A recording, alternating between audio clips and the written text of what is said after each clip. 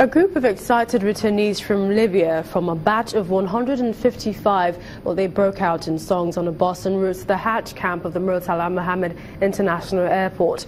Their return was facilitated by the International Organization for Migration, IOM, and they arrived in a chartered Nouvelle air flight at the International Airport, Lagos, at around 6:10 p.m. The Deputy Director, Search and Rescue of the National Emergency Management Agency disclosed that over 7,000 Nigerians have been assisted by the IOM in 15 years, while an official of the IOM says the organization is committed to the return of economic migrants.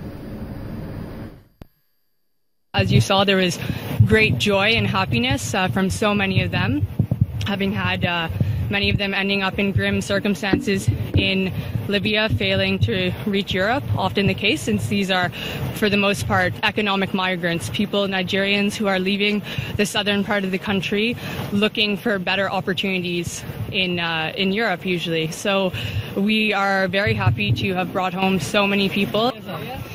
Between March 2016 and December 2016, a total of 867 Nigerian nationals have been assisted home by IOM.